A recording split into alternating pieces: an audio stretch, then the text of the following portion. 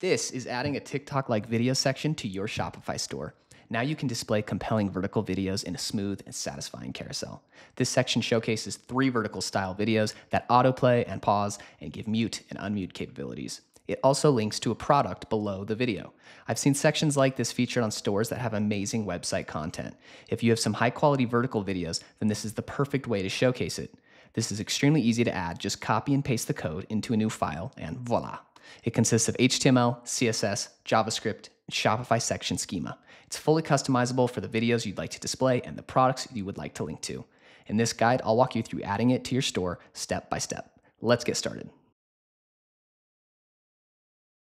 The first thing you're going to do is come into your online store and you're going to have a duplicate theme ready. I'm going to use the admin for this. Sometimes I like to use my local theme editor, but I'm going to keep this simple and come in here to my 3-dot menu and click Edit Code. And then the first thing I'm going to do is come into the sections directory here. I'm going to add a new section and I'm going to call it TikTok video.liquid, but you can name it really whatever you'd like.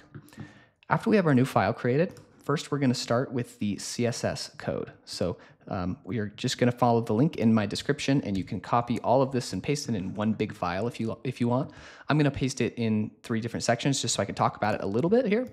But I'm going to remove everything that is currently in the file, and I'm going to paste everything between these style brackets.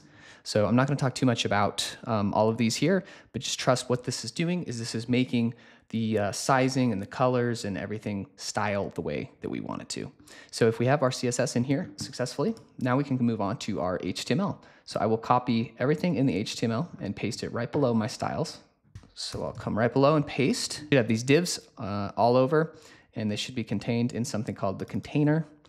And you'll see right here, we're doing a few things with our liquid to reference our videos. So we'll have some customizable settings, of course, for the video for the videos that we're going to select, and as well as like the product that we want to show the link below the video as well. So everything's looking pretty good so far. Now we can move on and grab our JavaScript. So this is going to be everything that's between the script tags, and I'm going to paste this right below the HTML. All right, cool. So now you can see I have this closing script and this opening script. A lot going on, but I'll just try to go through it really quickly. We're waiting for the DOM to completely load, and then after that, we're going to grab a few of these items, the things in the HTML, like the carousel items. So the next button, the previous button, this is just making sure that when we click, it's successfully going to move to the video that we want it to, of the 3 that are there. So the HTML looks good. We also have this function here, by the way, that we're going to use to navigate to the product that we select. But now it is time to add our schema. So this is going to include all of the customizable settings that we want to include here, including the video and the product. So right below the script, I will paste this. You'll see the end schema and the schema. We also have the name here, and we have the preset name here as well, TikTok video carousel. So that works. So now all I have to do is save, and then I can come in to my customized theme. And if I come to my sections, I should be able to search for TikTok. I will add that here. Okay, and you'll see there's not really anything to see here, but I can see all of these settings. So what I'm going to do is go through and add the assets that I want to include here.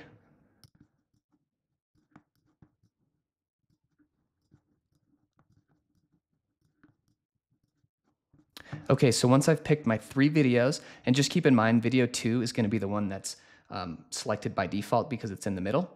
And then I'm going to select the products that I want to appear underneath. After I hit save, I should be able to come here and preview this theme. And if I come down here, awesome. Okay, everything looks good so far. If I unmute, I can successfully hear the audio going. I'm not sure if that will come through in the video or not, but the mute button is working. And if I click around, I can see that it is auto playing and then it auto pauses when I navigate away. The buttons are also working. So everything looks good. And if we test on mobile, I can see everything still works as we expect. So this looks good. All right.